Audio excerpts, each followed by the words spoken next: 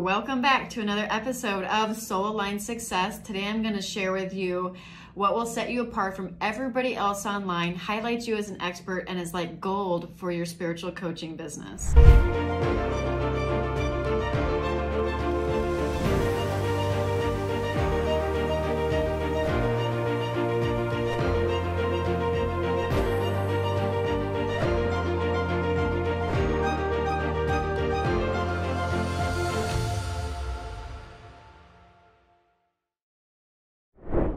So I just wanted to pop in here today and share with you the number one thing that you really have to align with and own in order to set yourself apart online, highlight yourself as an expert, and call in your soulmate clients that are here to work with you and is so valuable for your coaching business.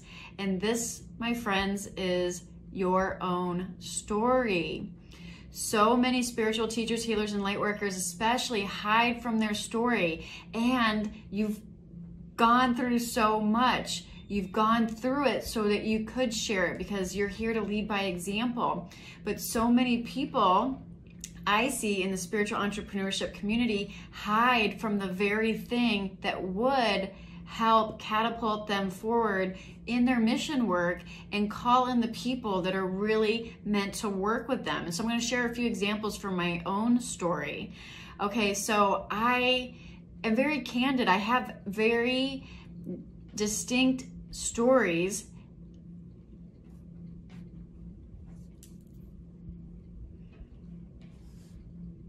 Yay! So today we're going to dive in. Yay, I'm so happy.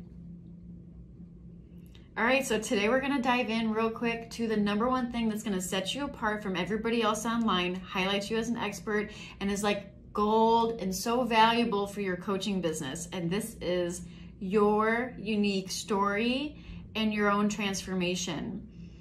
This is what will call in your soulmate clients. They will gravitate towards you and be attracted to you when you can share from a place of authenticity and vulnerability and transparency.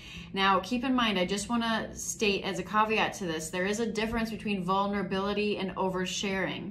But if you're watching this and you're feeling guided to share part of your story or part of your transformation, but yet you sort of hide back in imposter syndrome, or you don't share your message, or you don't speak your truth for fear of sticking out, or for fear of looking stupid, or for fear of being criticized, or whatever the case may be, this is one of the challenges that the lightworker, teacher, and healer needs to overcome, because you have gone through a very powerful healing journey, and now you've come full circle in your transformation where you have, now you're being called to share, right? So the student is now ready and the teacher has appeared. And when this happens, it can sort of feel like a deer in headlights, because you're like, wait, what? I have to go share all of the shit that I just healed, or that I'm in the process of healing and coming out of, and that I'm coming full circle in, and now I have to share this. You don't have to share everything, but sharing your story authentically is the number one thing that's going to set you apart. And again, like I said, there's a difference between being vulnerable and oversharing. But I want you to think about this for a second. I want you to pay attention to anybody that you see speaking, when you see someone's on stage, when you see an author talking about their book, or anything like that, right? When I get invited to speak at an event or to speak on a podcast, what's the number one thing that I'm being asked? I'm asked about my story, my transformation, how I got to where I am now. And this is what's going to resonate with people. This is what's going to call in the soulmate clients that desperately want the same transformation that you have already achieved. And your story is like gold, but yet it's the number one thing that most spiritual teachers, healers, and light workers hide from when they're first starting out. So I want to share how powerful this is. So for example, when I would share about growing up with domestic violence, that would resonate with people just by me following the intuitive guidance to share and be open and vulnerable about my experience. And one of my students from my spiritual mentorship program shared with me just recently that she was scrolling through Instagram, she saw my story, and she saw how I had transformed my life, and that she saw that she had a very similar experience as I did. And she just looked at the post and she's like, yup, I want what she has. Whatever she did, I want that. Whatever she's doing over there is working for her, I want in. Okay? Same thing with my holistic lifestyle transformational story, where I share how I was always seeking some magic pill to be healthy outside of myself, and I was doing all the things. I was eating organic, I was working out, I was doing, acupuncture, energy healing, lymphatic massages, like all of the things, right? That you could, organic, clean eating even, but yet I was still what I call the healthiest sick person that I knew. And it wasn't until I changed my lifestyle. I went to a naturopathic doctor one day, and she looked at me and she said, well, you need to change your lifestyle. And then she rattled off a bunch of supplements to take. And that sunk in what she said. And I came home, I didn't take any of the supplements because I was already too sensitive to them, because I had like a million food allergies. My gut lining was completely tore up. I was full of inflammation. I had candida, I had IBS, I had SIBO, I had all the things. And so I didn't even take the supplements because I was barely able to even eat anything that I wasn't sensitive to, let alone these extra supplements that were just messing with my system. But I took what she said to heart, and I changed my lifestyle. And I chose at that moment no longer to see myself as the victim, as a sick person, and I saw myself as healed. And I started to take control of my life. I started to meditate. I reduced my stress levels, and I started to purge everything out of my environment and my body that was not serving me. And I only allowed things in my environment that was serving me.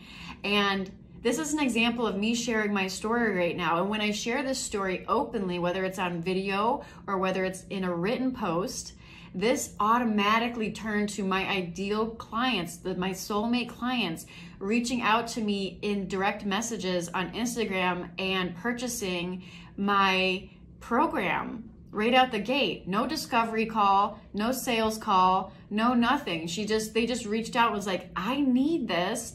What do you charge? How do I get into your program? This is the power of sharing your story. You want to be able to share in a way that is authentic and vulnerable and transparent, and allows you to highlight yourself in all of your glory as the expert of your own transformation and of your own story. Because guess what? That's what people want help with. They want help going from A to Z with a particular problem and a transformation, right? That's what they want help with. And this is what I wanted to share with you today, because this is something that so many spiritual teachers, healers, light workers, and spiritual entrepreneurs in general that are in this healing space hide from, because they feel it discredits them somehow. Or maybe they still carry some level of shame with some of the things that they've grown through. And so really taking ownership and owning your story. I have a story about my financial collapse. I have a story about my health decline, which I've bounced back from.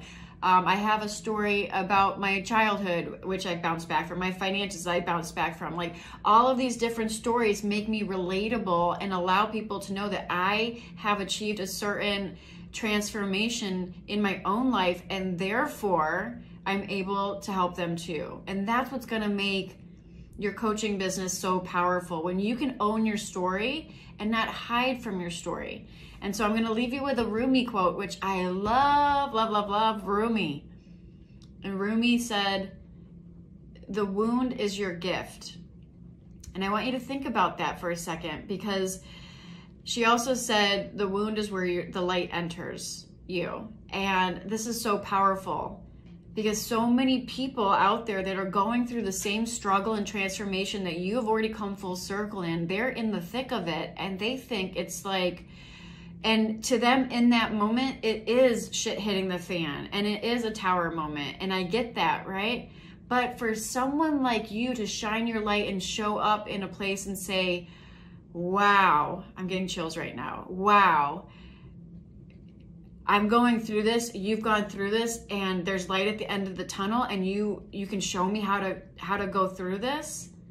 That is super powerful. And the people that are going through the thick of it, what you've already grown through, that are several steps, maybe months, years behind you, find your transformational story as like a blueprint for their own success. They're able to look at that and see and say to themselves, wow, if it's possible for her, maybe it's possible for me. And so you signed up as a way shower.